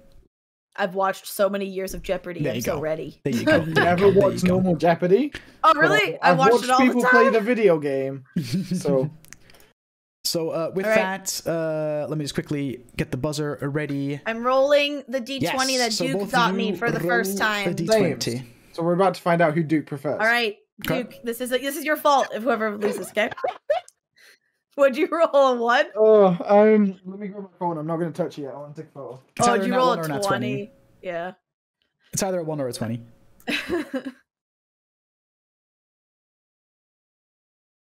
It's a 20, baby. It's a 20. I rolled a 13, which is, I'll still take that. Anything above 10 for a first roll of a dice, I'll take it. That right there is a 20. All right, there you go. I mean, Laura, did you also roll a 20 by chance? No, I rolled a 13, so I'll take it. All right. So, Ethan and Laura, we have 5 categories. Know Your Show, You're a Wizard, Harry, Monsters in the Closet, Canonically in Canon, and Oh My Gods. 5 questions per category. The higher the points, the more difficult the question will be. And with that, Ethan, because you rolled highest, you get to pick first. Good luck to both of you. Easy, Laura? Huh? Do we reckon we start off easy? You do whatever you want. You're a Wizard, Harry, for 100. You're a Wizard, Harry, for 100. All right, here we go. Too bad it's not actually Harry. This cantrip allows the caster to talk to a target it can see, or if familiar with them, through barriers as well. All right, Beanie buzzed in first, so let me just reset the timer. You have 30 seconds to form an answer. Oh, by the way, you have to answer in a question. Forgot about that one. Yeah. Is message? What'd you say? Repeat that. What is message? Correct. What is message? So, it was either message or sending. I was gonna say I just was torn whether it was message or sending. I thought you didn't have to see them. Oh, that's why hence the if familiar through various stuff. The question states this cantrip. Yeah. Yeah, I couldn't remember which one was the cantrip. I didn't even think about the fact that sending isn't a cantrip. I'm just like, fuck it. I couldn't remember if which one was the cantrip and which was level whatever. So there you go, Ethan. You're on the board. You get to pick the next question. I'm officially better than Belle. At this point, yes, sure. You're a Wizard. There's a long way to go. You're a Wizard Harry for 200. All right. Oh, we have to wait till you read the question to buzz, right? I mean, if you I mean, the question is there, so I would appreciate it if you let me read. But yeah. Okay. This 9th level spell allows the caster and up to 8 others to be projected into the astral plane. I'm buzzing. It's not working. There we go. Hi, buzzed. Laura. Astral project? What is astral project? I thought maybe technicality. Astral projection. What is astral projection? There you go. I'm gonna give you that. I'm gonna give you that. It is astral projection. I was gonna be very nitpicky, but you corrected yourself. I'll allow that. Remember the answer. That's my question. one freebie. After that, no more. So correct. You're on the board with 200, and with that, Laura, you now pick the next question. Know your show for 100. This is where I think I can do show okay. For 100. The first mission of campaign 1 was to retrieve this item. What is Beanie what got is first? damn it! The Chroma I'm Sphere. glad I didn't say it. Oh, Correct. I was right though. I wasn't even in the campaign at that point. Dude. I was buzzing, but I guess you were a half faster on the Literally, trigger it was than I like, was. and Beanie got it just like literally just. Yep. Yeah. God damn. I think all clicking right. works better than spacebar. Maybe, I don't know. Correct, Ethan. So you're both tied at 200 points with 3 questions had. No wrong answers or question skips yet. So this is boding very, very well. Ethan, with that. Oh my god, for jinx us. 500. Oh my gods, for 500. Here we go. This demon lord ruled over a layer of the abyss named the Endless Maze.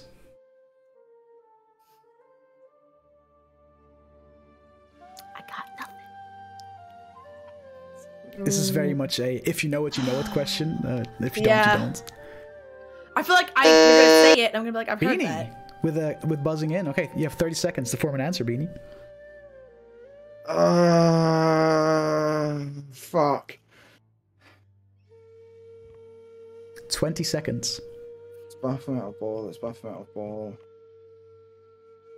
Who is Baphomet? Who is Baphomet is correct. Oh, you got it! Look I at only you. know this With the because whopping 500 hundo. Damn. Good shit. Good there's shit. 2 demon lords that fuck around in the abyss and D&D funky. There you go. Only know this because I googled it. Same. Yeah. Honestly, same. James, I've got these 4 questions. different screens over here. I've got a stagehand who's pulling up all Cheater. the answers. Cheater. All right, Ethan, you're up to pick. Canonically in canon for 300. Canonically in canon for 300. All right. The fall of this city caused a flood of refugees to hit Baldur's Gate. I should know played. this. I should know this. It's You played referenced in Baldur's Baldur's Gate. It is referenced in Baldur's Gate, and it this is is on also you. a big part of the Descent into Avernus campaign. Which I've also never played. Fuck, what's the name of the city? I don't know, but you guys have I know 15 it. seconds to buzz in. It got sent to Avernus. It got 10 teleported. What's seconds. the name of the fucking city? I don't know. Fuck. I'm not gonna buzz in for it because I don't know the name of the city, but I know I'll be angry at myself. Okay, with that, your time is up. The answer to this question, Elturel. Fuck! Yeah, I didn't know Elturel gets teleported into the fucking Yes, into the hells. it does, yeah. They made a deal with fucking Zariel, I think. Yeah, they did. And I'm then running, she I'm comes running back this and- campaign off stream with some homies, which is why Oh, I, nice. yeah, it's I'm a good time. angry at myself. It's a good time. We're still very early on in the campaign, but it's a fucking good time, dude. It's a so good cool. one. You've got Yeah. siege machines, soul coins, fucking politics, Dope as shit. a blood war. With that, nobody answered that question, and Ethan picked that one. So Ethan, you get to pick again. Canonically in canon for 200. Let's go Canonically easier because in I'm canon feeling for stupid. 200. The Gith spent a long time being enslaved by these creatures. Beanie? Is this who are or what is? Doesn't matter as long as question. I'm not too picky. What? The Illithid? I was gonna say that. What are the Damn what are it. Illithid? Correct. So with that, boom, Ethan I with 200 hesitated. points. I hesitated. Ethan had like the one up there, which is why it was an easier question because we played Baldur's Gate. We played Baldur's Gate, and we know because this shit, yeah. I considered playing a Gith in... Well, I knew this because I looked campaign. it up because for a while I thought this was related to what race Marisha was playing in the latest Critical Role, but it's not. Oh. No, Good, it's not, good, but it good. is fancily, like, covered in Matt Colville's The Chain. Yeah. All right, Ethan currently at the lead with 900. Currently tied for first, by the way, in the overall ranking. Laura, 200, which makes you like as of now, 3rd place, which is Hell yeah. definitely, you know, that's dope. Ethan, Yeah. you answered correctly, therefore you get to pick the next question. I don't want to stick with shit that I know, because then it's just going to be me being silent for the second half. So let's go. Know your show for 500. Oh 5. my Oh, good boy. god. All right. Know your show for 500. The amount of artifacts created by the same event that destroyed the Burning Scar. Oh, this will be the negatives. I think I know, this. but I don't. I know. I'm gonna risk it. I'm gonna risk it. Go for Laura. 13. What is 13? Unfortunately, No, That is too wrong. high. 23? Too high. 25. I was close. There are 25 Oh, artifacts. too low. Damn. Yeah. So with that, Laura, Damn. I'm sorry, but Oh no. you're in the negative. Still I was not like, last. I debated not doing it because I was like, I'm probably gonna be wrong, but I was like, I want to try though. No, I fucking- there's 25 artifacts that were created by that historical event in Dungeon Select lore. I wanted to say 26. I'm bad at And it. I mean, dude, you only found I don't remember how many you found in Found campaign 3 or one. something, I There's think. plenty of them out there still, dude. Yeah. We had because we had at least 2. Bran had 2. I think you guys found And like then we had a the little, bow. little under half. I think you've read about more than half, but you only found like less Oh than half. yeah, because we then gave up a bunch for the ritual to. Yeah, That's we right, had that's right. Fenthris. We had The Wand of Orcus was Dawnguard. one, wasn't it? No. we No, it's not? had Oh. Agony. Was the mole that Nicole had? No. Sorry, the club. The club, yeah. The Great Club, yeah. You had a bunch. Like, Gen had the gloves of the Was charlatan, Trim's which were bracelet? one. I forgot. Trim's No, my bracelet Charm of wasn't. Restoration was one, yes. Oh, it was? Yeah. Oh, social. I know. Did Kassarin get a sword? I think so. No? No. Yes? I don't remember. There's plenty of them. 25 The in sword total. came up after Kassarin had left the party. I remember being really sad. Like, fuck, that Right, would have been right, so dope. right. Anyway, with that, Ethan, you get to pick another question. Know your show for 400. Know your show for 400. Boom! Tremaris made a pact with this eldritch being, which caused Kalzir to become a battlefield. Oh my good what's his name? lord. Ethan. Who is Yogg-Saron? Yes, that's it. Man, I did not expect y'all to jump on this so bad, because it's so quick, because it's been so long. But damn, all right. It has been a long time. All right, Ethan. Holy fuck, dude. You weren't even, like, really a part of the campaign yet at that point. It's not that fun. No, I was, because I fought in that. Oh, you did? Okay, no, you did. Damn, all right, fuck. I thought that would be a harder question. My bad. Shit, all right, Ethan. I mean, you still got the fucking... It was hard for me. Go nuts. You're a wizard, Harry, for 500. You're a Wizard Harry for 500. Okay, here we go.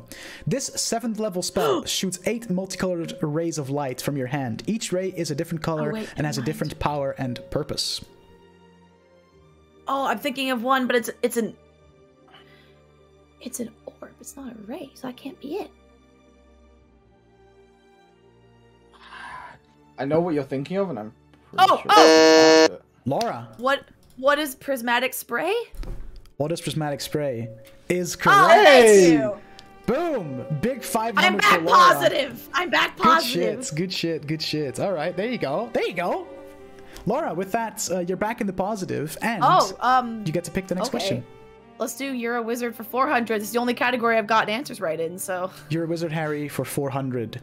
Yes. This 4th level spell allows the caster to attempt to send a creature it can see to a different... Oh, I was waiting till he finished. I'm gonna risk it for the biscuit. Beanie. 4th level specifically? That is what it says, isn't What it? is banishment? What is banishment is correct. Damn you. Damn you. I thought teleportation, but 4th level, banishment. Alrighty. It was either that or plane shift, but plane shift is higher level, so I don't think that could have been. Yeah. For the sake of continuing, you are allowed to buzz in before I'm done reading, but I would prefer it if you didn't. But you are allowed. If you're like, then fuck it. Should we make a pact, Laura, that neither of us will buzz in till he's done reading? Yeah, and then you could be ready to spam it as soon as he finishes, but Okay. Okay. There you go. There you As go. long as we're both doing the same thing, it's fair, so. Yeah, fair enough. All right, with that, Ethan. You're a wizard, Harry, for 300. Let's You're a close Wizard it Harry out. for 300. Prior to 3rd edition, healing spells were a part of which school of magic? oh, it changed? I think It I did. know this, Interesting. but I don't know if I want to risk the points on it. I mean, I have a 20 guess. seconds. I'd have a guess what school it would be in now, but then that might be what the reason they changed it to now. What would have been before? I don't know. I mean, the question is technically multiple choice. You have 10 more seconds to buzz in. I don't think I'm gonna risk it. If you don't risk it, I want to make a guess before Dutch 3, reveals it. 2, 1. No, you know, guess. All right, no guess. I was gonna guess. Can I make a guess? I'm No. between transmutation or necromancy, but I didn't want to risk I the think points. it's restoration. No. Is that a school? Is that a Prior school? to 3rd edition, I would have. Oh, I was close. I healing was spells were necromancy. Now, in 5th edition, healing spells, so not resurrection spells, but healing spells, are evocation. Because necromancy makes sense because you're still like healing, like animating flesh, kind of. So I could kind of see it. Oh, I should have. So they changed that to evocation after 3rd That makes edition. sense. Fun little fact. I didn't know that until I was looking up information on Schools of Magic. So there you go. That's cool. With that, we have You're a Wizard Harry completely cleared out. We still have 2 questions in Know Your Show, 5 in Monsters in the Closet, the only No one's category like that's gone monsters, be untouched. scared. Canonically in Canon still has 3. Oh My God still has 4. And right now we have 200 points for Laura, 1,700 for Ethan. But the game is nowhere near over. The way Jeopardy works is Ethan can give up 2 wrong answers and lose like half of his points. So like it could very well swing either way. Ethan, since nobody answered, since nobody answered that last question, Still Ethan. you picked that question, so you get to pick the next one. Let's go with Monsters in the Closet for 100. All right. Vampires belong to this creature type. Beanie. What is undead? Obviously correct. There you Okay, go. I was my gonna say boy. because otherwise is zombies not a creature type? Oh I wait, couldn't fuck! I remember what forgot to else give you it'd the be points. Look, they can do it like this. Okay, good. Boom, boom, boom. Clear that. All right. Yeah, I mean, easy one. 100 points for Ethan. Vampires are obviously undead. Next question. Monsters in the Closet for 200. Why not? I just don't know Okay. what creature types exist. I don't know what they're called. This dragon color is the only dragon with a poison breath weapon. Probably The guess it, poster- but I don't know. The it poster off is behind me. Ugh. Don't Laura. let Laura look at any reflections. Green. What is a green dragon? What is a green dragon is correct. There you go. Boom, 200 It points. seemed obvious, but I was like, that must mean it's a trick question. That seems too obvious. Yeah, I had the exact same thought. Typically, most breath weapons have like a chromatic dragon that deals that damage, but also a prismatic dragon. Yeah. Poison, only green. Doesn't have like a chromatic like counterpart or a prismatic counterpart to it. It's literally just the green dragon that does poison. Very good, Laura. 400 points, and you get to pick the next question. Let's do Know Your Show for 200. Know Your Show for 200. The first town the Heroes of Exile visited. Oh no. Laura. Oh no, this is wrong because the tower was outside of it. I don't think we went there. Okay, Port Salim. It's one of the port. What is Port Salim? I don't think that's it. It's gonna be like one of the other ones. You are so close. There's pains me. Port S's. There's Port S's. There's also like Port Salim. There's like Port something. I said Salim. Port Salim, so I'm wrong. So Incorrect. It's Port Sareem. I'm Serene, so damn sorry, it! Laura. That was Damn it! as Sucks close ass. as you could have I gotten. knew it, kind of. Ugh. Oh, that's unfortunate. I'm sorry. So close, but I have to be It's strict. fair though. I have Real to be Jeopardy would strict. do that. Yeah, you didn't. With that, Ethan, it is your turn to pick a question again. Let's round out Know Your Show for 300. Know Your Show for 300. This historical event caused the creation of the zone now known as the Burning Scar. Laura. What is the cataclysm? No, wait. Oh, I still wrong. I said it. That's the name of a place. Now, the cataclysm's where Sai became and where Kissaren's dad became. That's not the name of the event. Mm-hmm. Ooh, I fucked it. Oh, well, that's fine. It's my bad. If you correct yourself now, I'll allow it. There was like Orc Wars, and I think, what was it called? Wars. What was it called? No, I can't. I'm blanking. With that, I'm gonna give you the wrong answer for What this is one. what is the desolation? The What is Sundering. Sundering. Oh.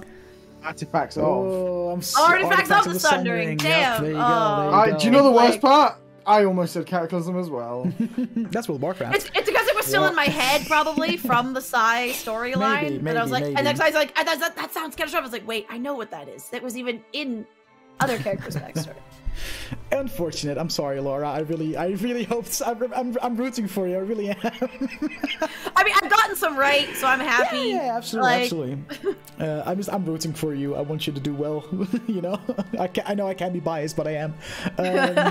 Ethan, your turn to pick another question. Let's round out the awful shit. Oh my gods for 400. Oh my gods for 400. All right. The Gates of the Moon was the divine realm owned by this deity. Oh, fuck you. I think I know who it is, but do I risk it? Same, but I'm always so afraid to guess because I need to. I can't afford to lose more points or I can't catch up. Like. Beanie. I'm gonna risk it, and if it's wrong, I'm just gonna cry. Who is Sehanine? Wrong. It's Saloon. I always confuse those fucking two. So with that, that's a minus 400 for nice. Ethan. Thanks, so Laura. Thanks for the support. The comeback is on. The comeback is on. Canonically in canon for 100. Canonically in canon for 100. This female witch has her name on various Canon 5 ebooks, spells named after her, and was also the adoptive daughter of Baba Yaga. Damn it, Beanie! That was okay. No, listen. I know it says Beanie first, but I swear I was looking at it and I saw Laura's name flash up before Beanie's. That also might be ping-based. Sorry? That might be ping-based. I'm gonna pull out the fucking ping card. Dude. I knew it as soon as I saw 5 ebooks. We can split it. I'll do 50 points. I know this. You guys, okay. Because I swear I saw Laura's name before I saw Beanie's. Did this question come up last week? No. No, the question about Baba Yaga came up last week. Yeah. Baba Yaga came up last week. Oh, no, but in D&D, in the pre-chat of D&D, I said, oh, I never knew that this person was the daughter of Baba Yaga. Oh, maybe. I wasn't there for that. What I'm going to do here, because I swear this website hates Laura, because I swear I saw her name first. But it might just have been because you guys both were pretty much in sync with the buzzing. Yeah. I'm gonna let y'all both roll a d20, and whoever rolls highest gets to answer. We not both write it down and share the points. No. Or both get points. I'm the judge, jury, and executioner. I didn't roll that great, so... That's an 18. Yeah, I rolled a 7. Ethan. It is Tasha. Who is Tasha? Who is Tasha is correct. Duke, I don't know what the fuck you did to these dice, but my god. Duke, you're colluding. You're helping. I rolled them twice. I rolled a 20 and an 18. I'm gonna keep a closer eye on the fucking buzzers just in case, because that was weird. Going. With that, Ethan, your next question. Oh my gods for 100. Oh my gods for 100. This draconic deity is the god of justice. Fuck. It's not Nicole's, it's the other one. Yeah, but what's it? 20 seconds. Name. I know it. I know this. Can I give you his title instead of his first name? Nope. Fuck. Laura. Who is Bahamut? Who is Bahamut is correct. Hey, there we go. There you go. Dragon. The Platinum Dragon. I'm back to neutral. I always struggle in my head between Bahamut and Tiamat as to which one's the bad. Tiamat's the bad.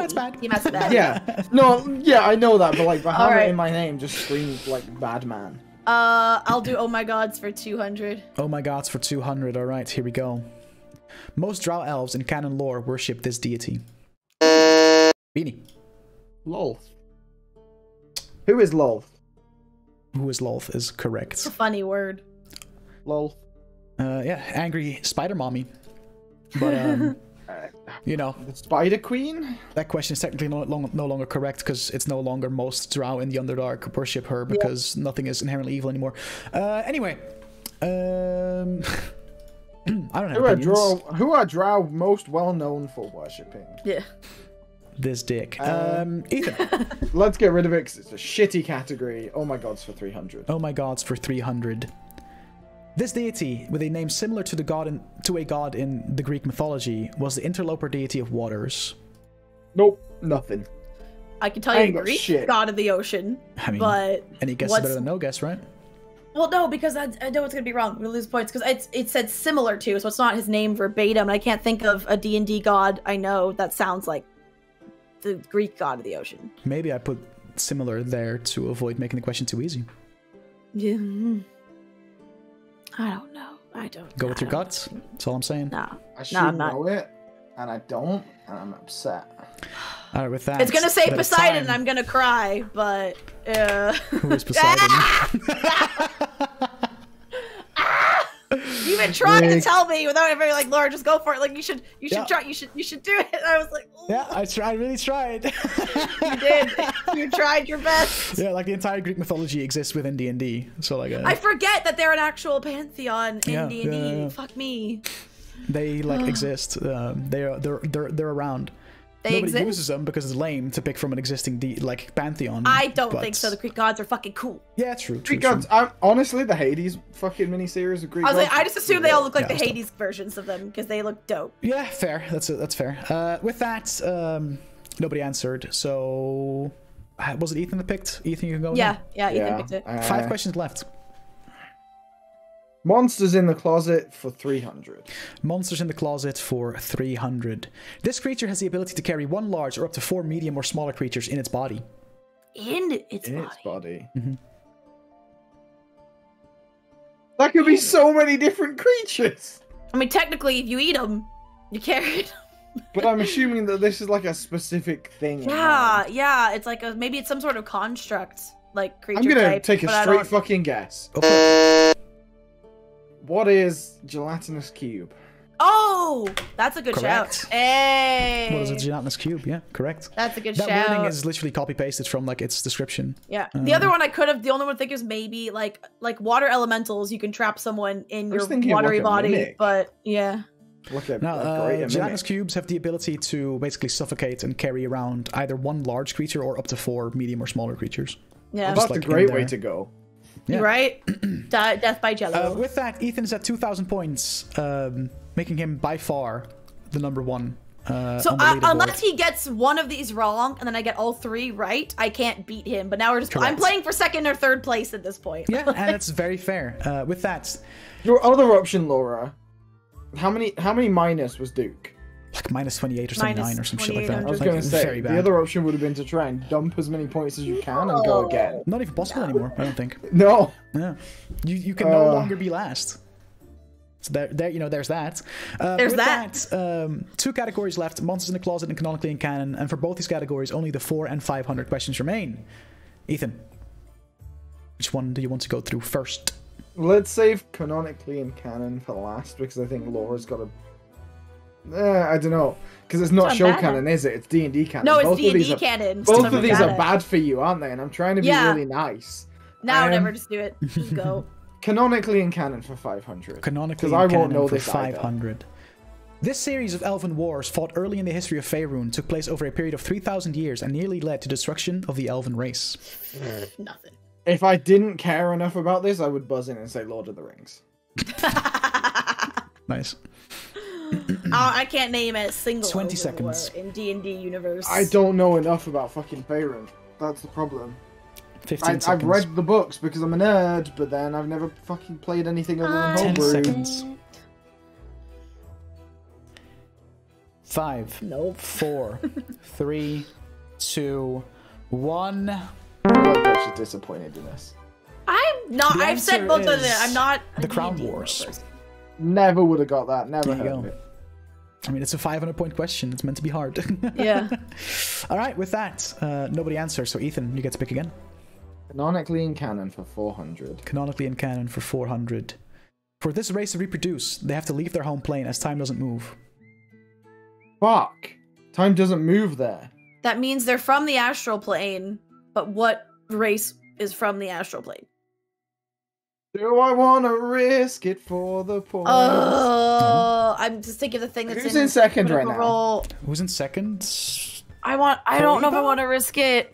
I don't know if it's a thing. I think I know this, but I don't want to throw away like a good win. 5, to 4, be stupid. 3, 2, 1. I'm not. I think If it's Astral Dreadnought, I'm gonna cry I think it's again. Gith was Oh, the it's the correct Gith. answer. We even talked about it earlier. Fuck. Okay, at least it wasn't. I'm being conservative with points. That's fair. That's fair. With Being that, a pussy. Monster I just want to get one. I just want to get one of these to finish positive. Which one do you want to leave till last, Laura? I don't care. Let's do I'm I'm 400 not then. being there. What was that? 400? 400. These creatures were known as protectors of forests and are mainly depicted as female. Laura. What is a dryad or a nymph? Correct. Hey! Dryad. Hey! I have points. There you go. I thought Look the at same that. thing, and you beat me to it. Now the only thing is I can't answer this and be wrong. So then I go back to the negatives. But if I mean, you you're answer it on a at this right, point right now, you're in 3rd place, which is solid. Hell yeah. how many points does she need for second? I think she needs to answer this one correctly to be Okay. shared second with Koiba, if I'm not mistaken. I'm only gonna do it though if I'm 100% confident. I'm not too risking sure it. though. I'll quickly check Okay. the rankings after we're done here. Final question. I'm just gonna read it for you. Illithid are known to put tadpoles in a variety of creatures to turn them into horrible monsters that they then enslave. This particular creature is the result of implanting a tadpole in a dragon. I have a Fuck, I have guess. no idea. I have a guess, but I don't want to risk going negative again. No. I should know it because Not it's doing the it. whole thing where they put them in Gith and they put them in They put them in fucking anything. Gith Dragon Rider dragons and. I'm not doing it. 15 seconds. It'll come up and I'll hate myself, but I'm not. I know, same. 10 seconds. I should have gone for the Gith one. I'm angry I'm trying to at think of myself what now. are like tiny 5, dragon-like 4, creatures, and I'm only thinking 3, of one. 2, But... No, 1. it's a big dragon. Just it's Time. mind control. Oh, it's big, just gross. Good thing I wouldn't guess then. Brain Stealer Oh, Dragon. thank God. Okay, was the thank God. I answer was to not this gonna say one. that. And with They that, literally give you a parasite that controls you. Yeah. With that, we've come to the end of this round of Jeopardy, and the final score is 2,000 points for Ethan, putting him well at 1st place. And Laura with a score of 400, which gets her in the positive and in the top 3 so far. So with that, the final person that still has to play Jeopardy is Soko. And then Duke, being last place, gets a chance to redeem himself, so they'll be on the next Discourse after our holiday break. But good job. You did well. You did well. Very good. Like I've got no shame in admitting that I played like a bitch towards the end because That's fine. That's fine. like that's a legit strat in The only Jeopardy, reason right? Duke Like got so hilariously low is because he was like, I'm gonna buzz in for every question. I'm gonna buzz for I every really question. hope that when Duke does it again, he doesn't do that because I want to see what he'd actually get. Yeah, fair enough, fair enough. With that, we've come to the end of today's Discourse as well. A long one. It was a long one. We had a lot of like good fucking questions to really go over and stuff. It was good. As is custom here on the Dungeon channel, I, as the DM, end off the Discourse with a little teaser for what's to come. And because there's such a long break in between, Oh boy. let's just say that Whoops, didn't mean to put that. this trial to get this final tier of Kosuth will put the other 2 things you've had to do to get a hand of these get the hand on these tiers to fucking shame. Oh, good. Great. Oh, good. That's So there great. you go. So with that, thank you all so much for watching. Happy holidays from all of us here at the at the Dungeon Select crew of gamers. We Is really Profane appreciate- live? I With don't Profane, know. Daft, and he is. Profane, Daft, and Psalm are multi-streaming on Profane's channel, playing the Oh, hell Aliens Fire Team game, so we should host them. Absolutely, absolutely we will. Yeah, they are. That's awesome. I just want to say a quick thanks from everyone at the DS crew here for the insane amount of support so far. The few months that we've been doing our thing on our channel, past 200 followers, the viewer numbers are fucking nutty. The content being so like consistent is something I'm really proud of. Say more consistent than any one of our individual channels. Literally. Absolutely. Like anyone We involved. have not missed a Dungeon Select yet. This is the first time we're gonna miss out on doing D&D on Sundays since we started, which is huge. But that also makes it like a well-deserved break, you know what I mean? Because we've been consistent yeah. for like the past 18 sessions, which is like what, 4, 8, 12? Over 3 months. Almost 4 months. Over 4 months. 4, 8, It's a 12, break. 16. Yeah. It's a break for you, who has to write shit. Meanwhile, as a player, I'm over here jonesing, man. I have a one-shot to tough prepare, titties. so I'm True. happy for the Yeah. break. Join the Discord. join the Discord, guys. Follow us on Twitter, because those are the two main ways to keep in touch with our scheduling over the holiday break. It's going to be a good one. Hopefully you guys all have a great Christmas or any other holiday, whichever one you celebrate around this time of year. Happy New Year and all that good stuff, and we'll see you again when we see ya. But as far as Campaign 2 goes, Campaign 2 will continue the 16th, I believe, is a Sunday, because it's the 9th plus 7 equals 16. Math checks out. There we go. Take care, everybody. Take care. Brush your hair. We're gonna raid Profane Artillery real quick. Woo! Show him some love. Daddy level select himself. Without him, no level select, and without no level select, all the daddies. We wouldn't have had Dungeon Select. So technically, you can thank Profane for this existing. Because if he would have never pitched the idea of Dungeon Select to me, or level select to me, this wouldn't have happened. So yeah. Take care, everyone. Have a good night. Great holidays. Happy holidays. Take care. Happy Chrysler.